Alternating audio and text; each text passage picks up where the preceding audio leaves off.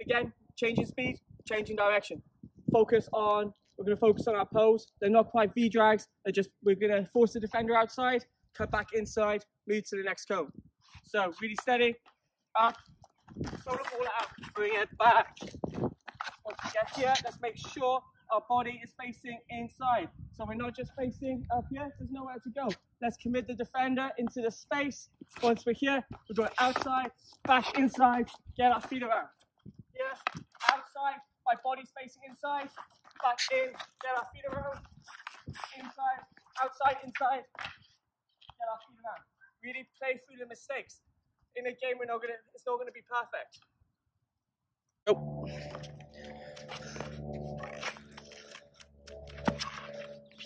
Nice.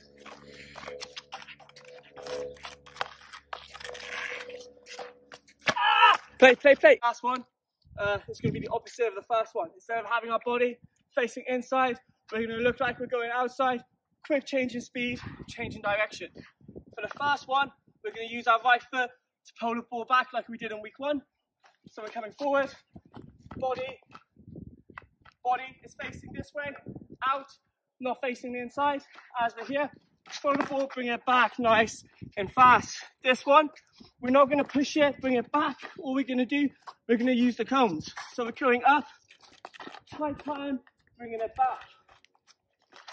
Right foot and back. Tight turn and back. Go.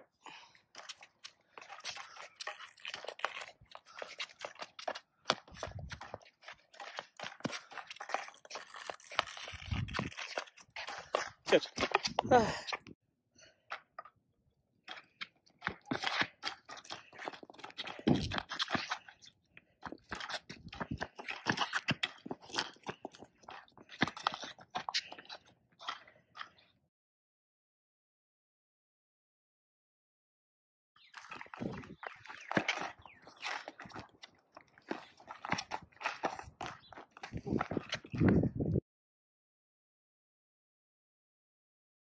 We're going to practice keeping the ball strong, using our body to defend it, to protect it from the defender.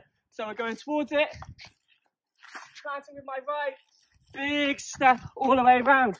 We're here, planting with my left.